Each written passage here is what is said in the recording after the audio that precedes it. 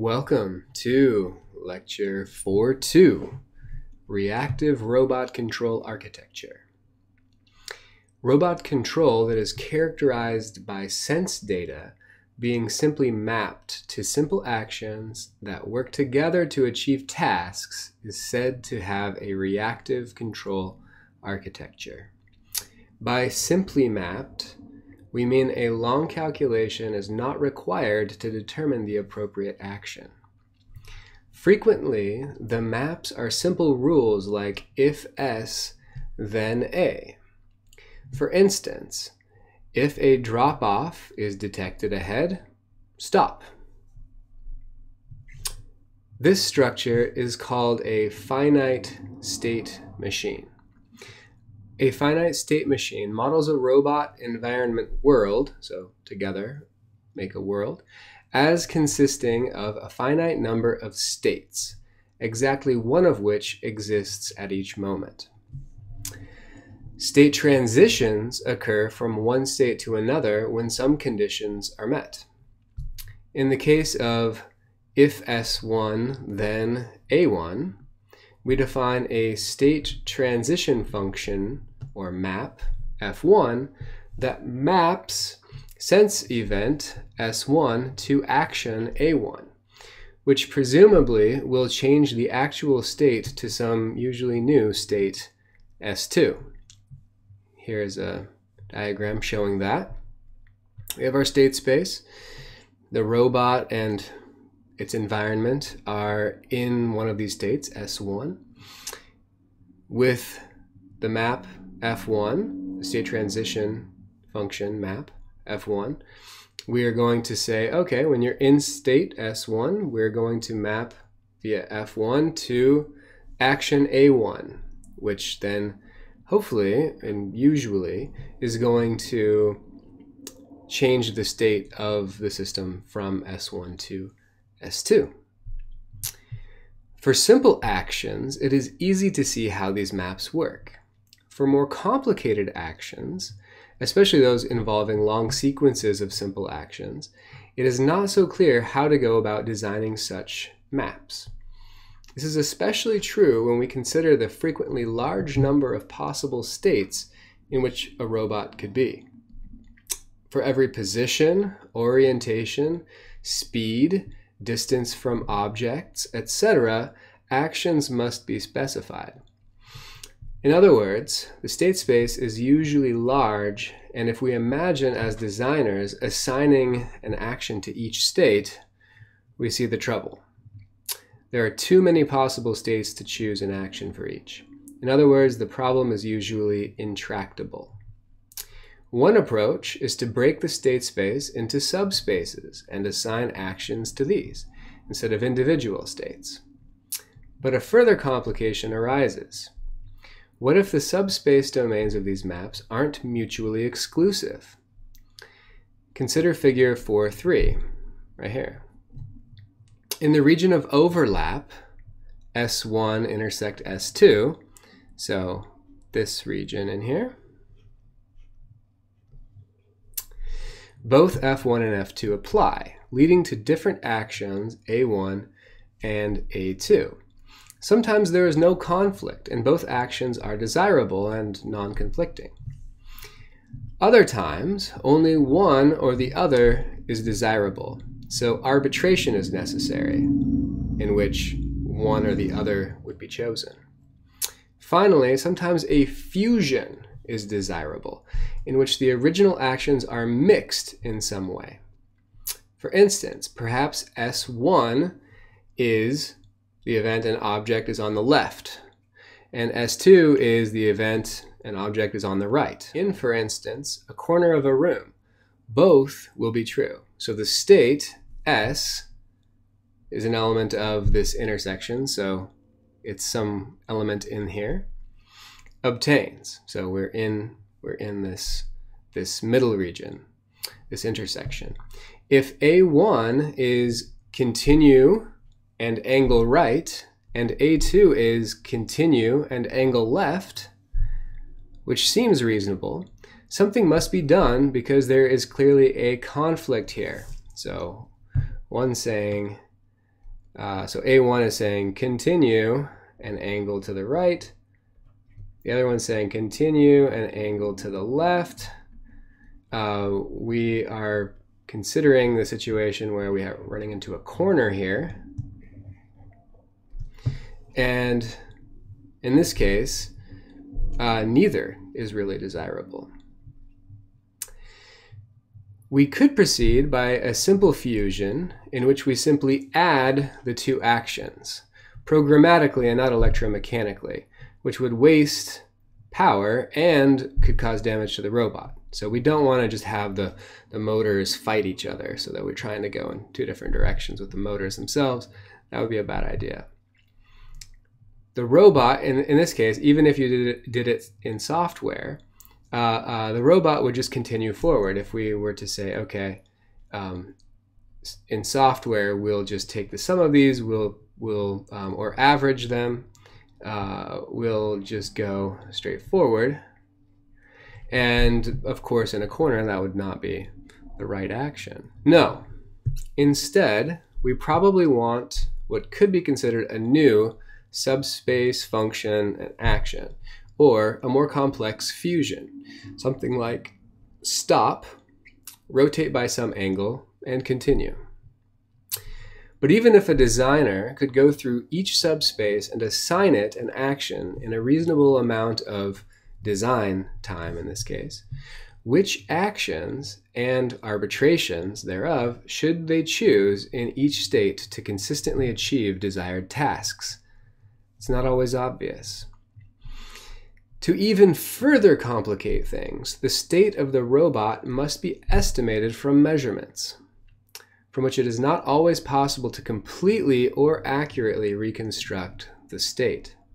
And even when it is possible, the estimation process can be model dependent, and therefore it may take runtime, okay, when we're actually, navigating the robot or manipulating something with the robot, which is something generally discouraged in a reactive control architecture. We're trying to eliminate these long calculations, these involved models. These challenges indicate a systematic design approach. This is provided by the subsumption architecture, which is a type of reactive architecture, to which we now turn. But before we describe its structure, it is worth considering some of its fundamental design principles, which we'll do in the next couple sections here. The world is its own best model. The motto from Brooks is, "The world is its own best model." It is one of the fundamental principles of the subsumption architecture and other reactive architectures as well. The idea here is that it is better to get information about the world from itself than from models thereof. That is, measure it and now. This means the subsumption architecture relies very little on models and computation. For instance, consider a robot performing the three-action task, T1. A1, action 1, pick up an object. A2, action 2, open the hatch. And A3, action 3, place the object inside. We could reason as follows. When we pick up an object, open the hatch, then place the object inside. That is, A1 implies we should now do A2, implies we should now do A3. The implicit assumption here is that we know how things will go. But the world is a fickle place, my friend. The object was slippery, and partway through being picked up, which is action A1, it was dropped and nothing was placed inside. Or the hatch got stuck during action A2, and our manipulator crashed into it in A3. However, using the principle that the world is its own best model, we would not rely on such finite state machine logic. We would not rely on one state necessarily leading to the next state. Instead, we might use real-time sensor information, interpreted as events. Say, S1 is the event sensed an object to pick up. S2 is the event sensed an object near the hatch. And S3 is sensed the hatch is open. Then events would proceed as follows. If S1 if an object is sensed, then pick it up, which should cause S2, which is that the object will be near the hatch, in which case, open the hatch. And this should tell us that the hatch is open, S3, and so then we'll take action A3, which is place the object inside. This is much more resilient. If, for instance, the hatch gets stuck, then not S3. The hatch is not open, so A3, action A3, putting the object inside, won't happen. So if not S3, then therefore not A3. That is, the manipulator would not crash into the hatch. At this point, we can see another way of thinking about this design principle. It is as if communication among the modules that act is channeled through the world itself. Instead of communicating among modules through software or hardware signals, the results of each one's action in the world, environment robot world, are simply there and need no other model. Although this principle was originally developed by the founders of the reactive control architecture, it has really become a general design principle in all robotic control. And let's not kid ourselves, it has its limitations. The most significant limitation is temporal. Sometimes the past and the modeled future are relevant to what actions we would best take now. Furthermore, sensor data is imperfect and incomplete.